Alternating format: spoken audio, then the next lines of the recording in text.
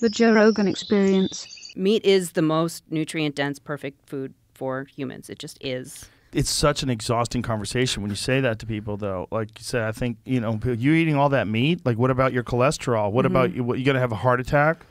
Yeah, and it's working its way into policy, which is really disturbing to me, like as a mother. Like New York City public schools, vegan on Fridays now, in addition to meatless Mondays. So now you've got a school system where 70% of the kids are economically disadvantaged and might go home on the weekends. Like they need school lunch, right? And now you're flanking the weekends with nutrient poor both Friday and Monday. And it's this ideologically driven thing that's based on this idea that if you eat less meat, it's better for the environment, like this thing that they say. And they also say for health purposes, like, they'll cite the China study.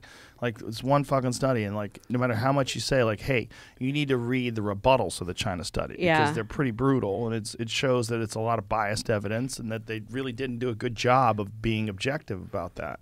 So there's one thing that's coming up, that's happening right now, that's really interesting. So there's this thing called the global burden of disease, and this is published by the Lancet, and it's what most global food policy is set on.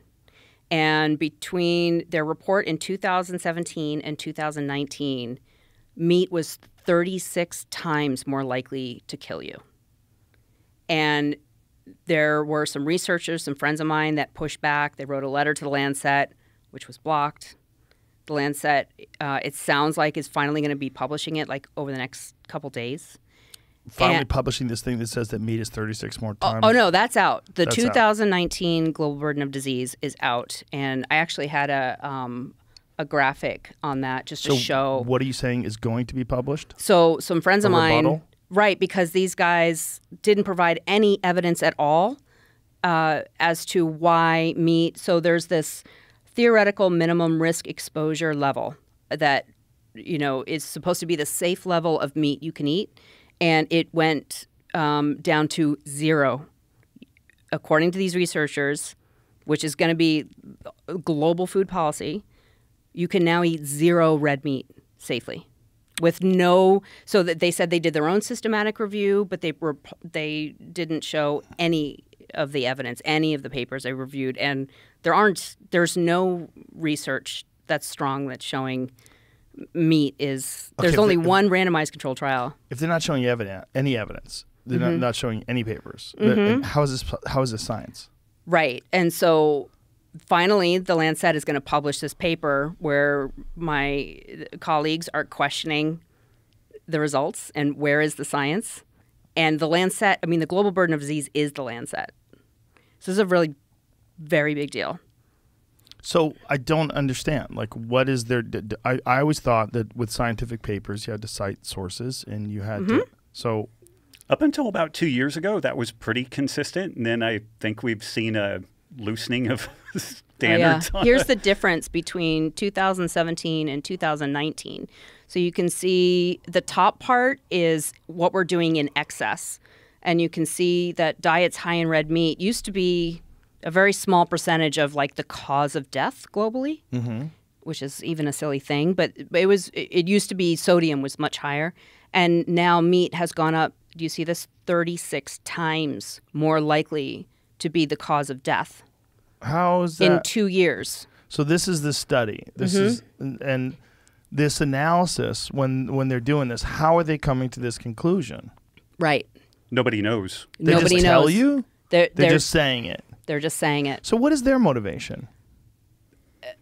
We don't really know.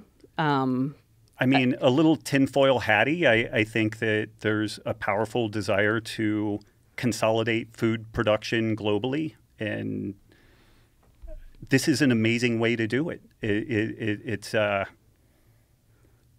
it is. There's I think that 6 or 7 companies produce like 90% of the food that's consumed globally, but what we've seen over time is just more consolidation, and there's this kind of weird interface between tech and venture capital and food. There have been some interesting pieces where folks are looking at food like they want it to be operated like IP. like software. They want you to be able to own the It's intellectual interesting you property say that around because it. Bill Gates is now the largest owner of farmland in the United States. Yeah. We looked at that up once. There was some sort of dispute about that, but then we looked at it, said he was. He wants to right? be.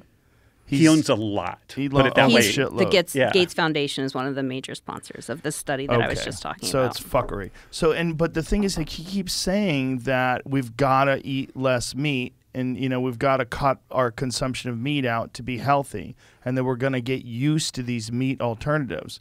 When a guy like that says that, I'm like, are you making money because of this? Like, why are you saying that? And by the way, you look like shit. Like, because if you're eating those plant-based burgers or whatever the fuck you're doing, like, you're obese. Like, a guy like that telling people about he's got these breasts Moobs. and this gut, and I'm like, this is crazy. You're one of the richest guys on earth. You have access to the best nutrients, the best. You could have an amazing trainer. You could be in phenomenal shape, and you're giving out public health advice. You're giving out health advice, and you're sick. It's like literally like a non-athlete trying to coach professionals. Like, what the fuck are you talking about? How are you giving any health advice when you look like that? Your health is piss poor. I'm not a doctor.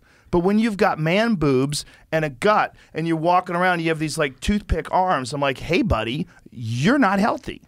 There's a lot of profit to be made in processing something into a Beyond Burger. There's a lot of profit to be made. But those aren't even selling anymore. Have you noticed that? Yeah, we're kind of lucky in a way. Like the consumers kind of got in and poked around that, and there was Forbes did an interesting piece where there was so much interest from the vegan community around Impossible Burger and Impossible Foods, and this Forbes piece was interesting. It made the case that these people are usually very progressive and very anti-corporation, were like the biggest fans or promoters of this corporatization of our food system, which is kind of where all this stuff is going. We're getting duped. They really are, but it's on the one side, there's this story that meat will cause cancer and diabetes and all this stuff, and it's going to destroy the planet because of carbon emissions, and it's using all the water and the land, and it's a slick story. It's an elevator pitch. It's elegant. It's like buttoned up, airtight, and then when we start trying to unpack that, you have to dig into ecology and non-equilibrium thermodynamics, and it's not an elevator pitch, and it's a lot of work to unpack what those claims are. And then, even what is the motivation to do this? Then we start getting into conspiracy theory land. It's like, well, there are people that want to control the food system, and they want to, turn food into intellectual property that they own.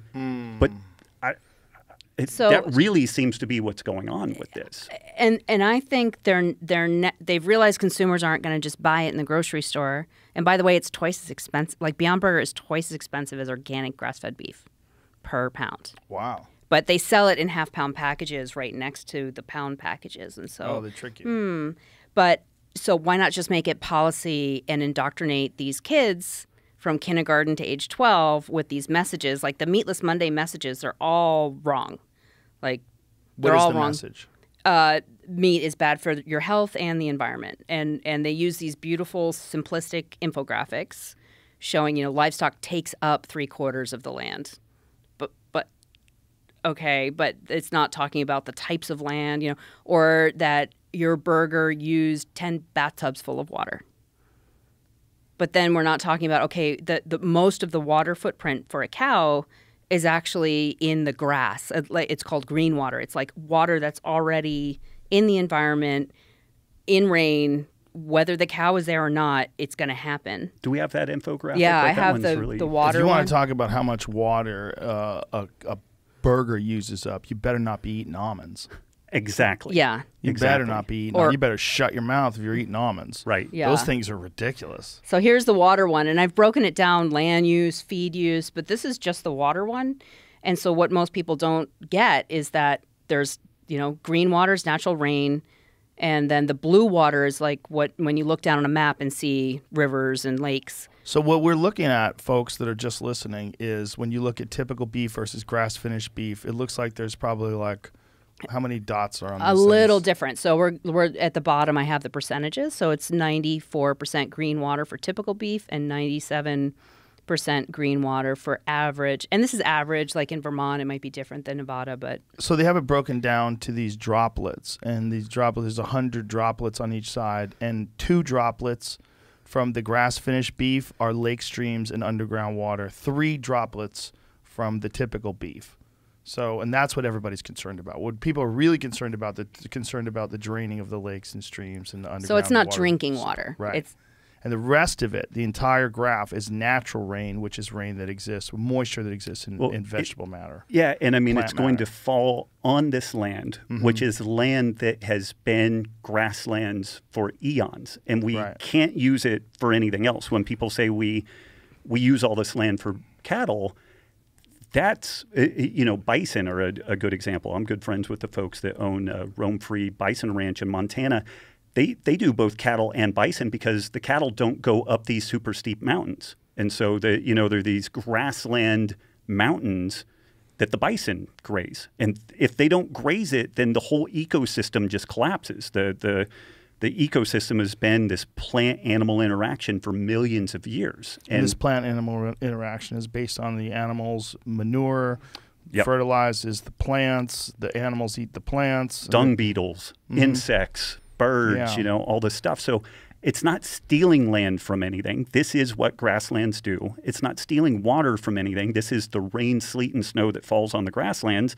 And these animals should be there because it's part of a healthy ecosystem. Like the Audubon Society in the last 10 years has been getting really involved in regenerative ag because one of the first things that they see when people start doing pasture-based meat is that the bird species come back in remarkable profusion because it starts fixing, if you fix all of the ecosystem issues, then these literal canary in the coal mines end up getting addressed and we see more bird species come back.